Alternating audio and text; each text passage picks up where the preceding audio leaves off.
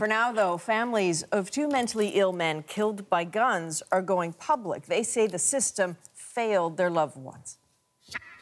He shouldn't have gotten that gun. There was issues. But somebody still allowed him to have a gun, and nobody called me. So why and how are high-risk people with mental illness getting their hands on guns legally? Rosa Marcatelli has this Go Public investigation. Adrian Clavier of Prince Albert, Saskatchewan, killed himself 2 years ago with a handgun he was legally allowed to own. He had a long history of mental health issues and was on heavy medication that could have increased his risk of suicidal thoughts. He disclosed all of that on his gun license application, yet no one followed up with his doctor to see if Clavier should have a gun.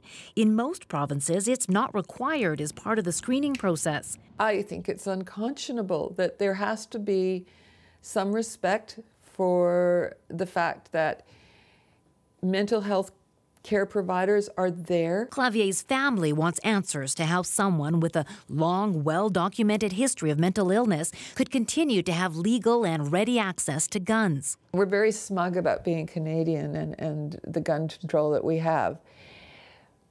But it's still completely ignorant of the fact that there are some people who just shouldn't have handguns. So it was right about here that Corey was shot. Nadine Lewis is still asking questions about how her husband was able to get 5 firearms despite his history of mental illness and violence. Corey Lewis was fatally shot by police outside his home after officers responded to a domestic dispute call and found him in a bedroom holding a rifle. A note was found saying it was Lewis's intent to die by what's known as suicide by cop. The fatality inquiry found some really disturbing stuff, as you know. For example, when your husband applied for these gun licenses, he self-disclosed that he'd been the subject of a peace bond. He said that yes to the fact that he'd threatened or attempted suicide. This is shocking stuff.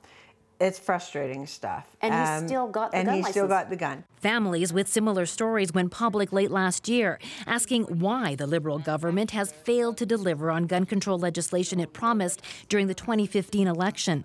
We asked the government if those changes include mandatory medical checks for people with mental illness, but didn't get an answer. Suicide prevention experts say limiting access to guns will reduce the number of suicides. Right now, more than 260 people kill themselves every year using a firearm. Research shows us that, contrary to common beliefs, when access is restricted, people don't go and choose a different means. Not everyone wants tighter rules. Gun advocates say it would only discriminate against gun owners. Rosa Marcatelli, CBC News, Calgary.